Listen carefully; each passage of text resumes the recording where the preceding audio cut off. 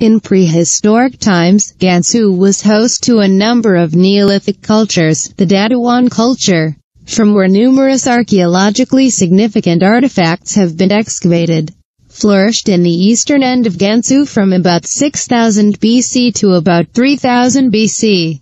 The Majiao culture and part of the Kajia culture also took root in GanSu from 3100 BC to 2700 BC, and 2400 BC to 1900 BCE respectively.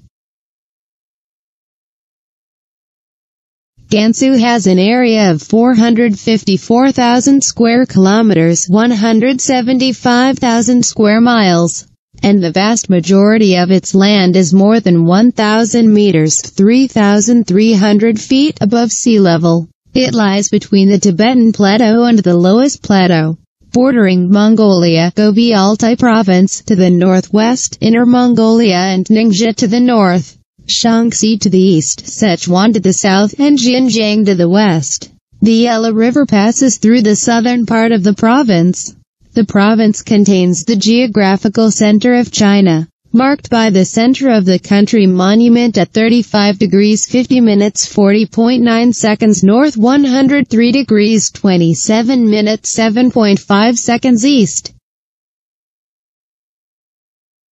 Agricultural production includes cotton, linseed oil, maize, melons, such as the honeydew melon, known locally as the Balin melon or Wallace, due to its introduction by U.S. Vice President Henry A. Wallace, millet, and wheat.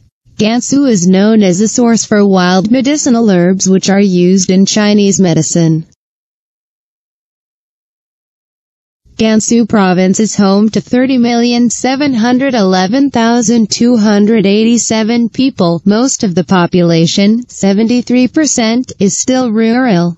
GanSu is 92% Han and also has Hui, Tibetan, Dongshang, Tu, Manchu, Uyghur, Uyghur, Bonan, Mongolian, Salar, and Kazakh minorities. Prior to the Panthay Rebellion and the Dungan Revolt, GanSu Province had a large community of Chinese Hui Muslims, which was almost decimated by Qing authorities. GanSu is also a historical home, along with Shaanxi, of the dialect of the Dungans, who migrated to Central Asia. The southwestern corner of GanSu is home to a large ethnic Tibetan population.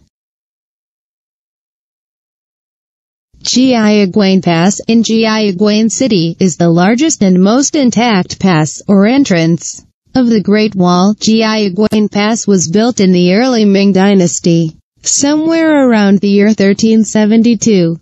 It was built near an oasis that was then on the extreme western edge of China.